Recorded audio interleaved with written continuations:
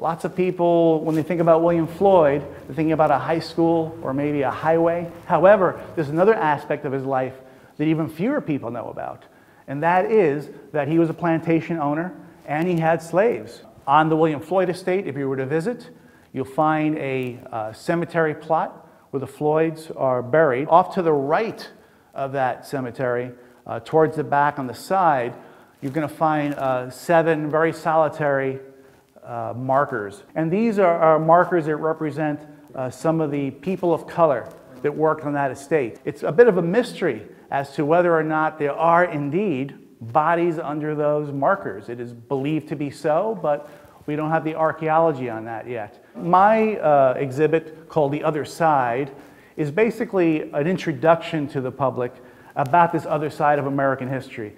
It's not the prettiest part of our history, but we can also learn from history. And if you look at the headlines today, there's a lot of things happening on the front pages that, you know, have their roots in this history.